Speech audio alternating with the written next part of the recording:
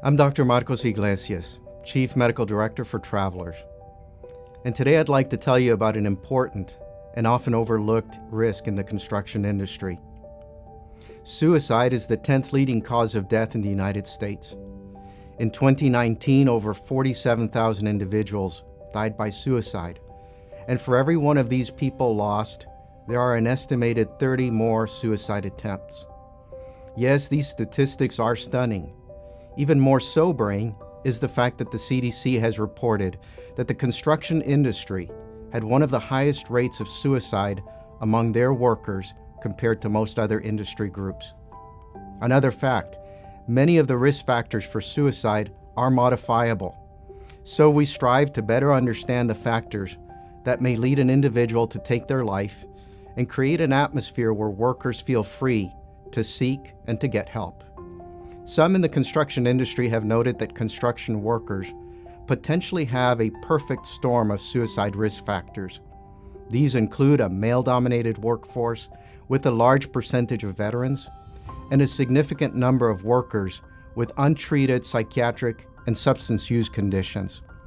Many individuals in the industry are stoic and self-reliant, characteristics that may lead them to not seek mental health help. Today it is more important than ever to be aware of the problem and to face it head-on, including having open, frank conversations which can destigmatize mental health conditions and create a supportive environment with available resources to help.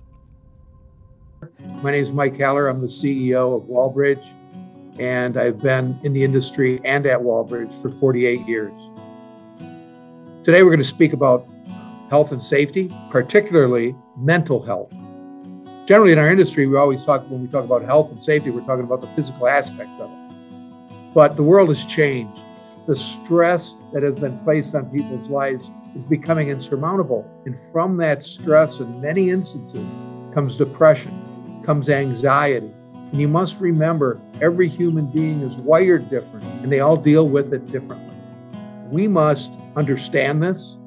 We must try to be part of the solution and not add to the problem. The construction industry has always been suck it up, be tough, you can do it. We must become more of an empathetic, listening, understanding environment.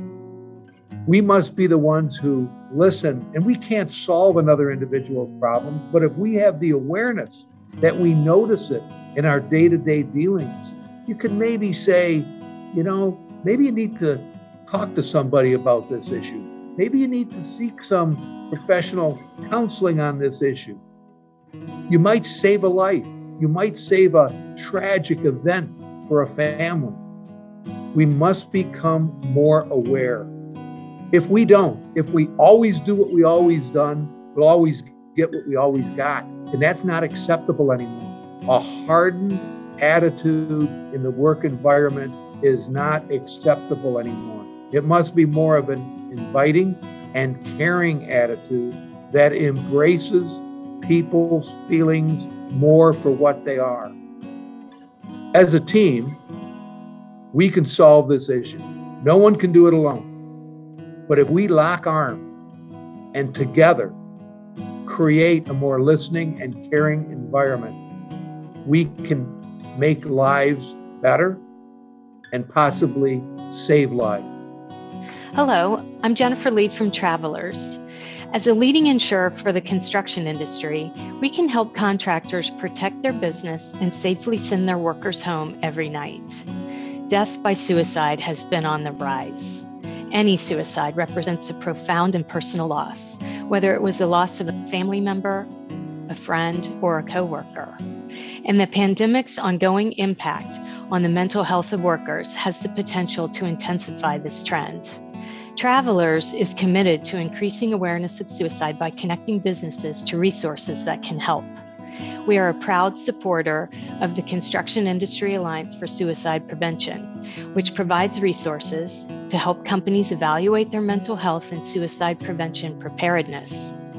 Regardless of whether you are a Travelers customer, you can access resources that are available to support you in increasing awareness of the factors that may contribute to death by suicide, training employees about how to talk about mental health with others, and ultimately taking action to address mental health and suicide within your company. With increased awareness, the actions you take can potentially save a person's life. Thank you for listening. It's the first step in taking action to turn this concerning trend around.